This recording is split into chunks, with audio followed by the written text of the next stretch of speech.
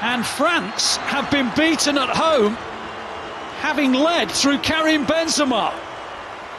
A quite breathtaking comeback performance. Andreas Cornelius has written some headlines across Europe this evening, eclipsing the great Karim Benzema. He came on as a second-half substitute, equalised after Benzema had given France the lead with a quite exquisite goal.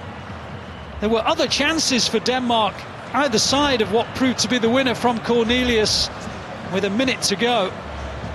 And to be fair, France had their chances as well. It was a truly watchable game, but the defending UEFA Nations League holders and the defending world champions have been beaten at home by Denmark. France 1, Denmark 2.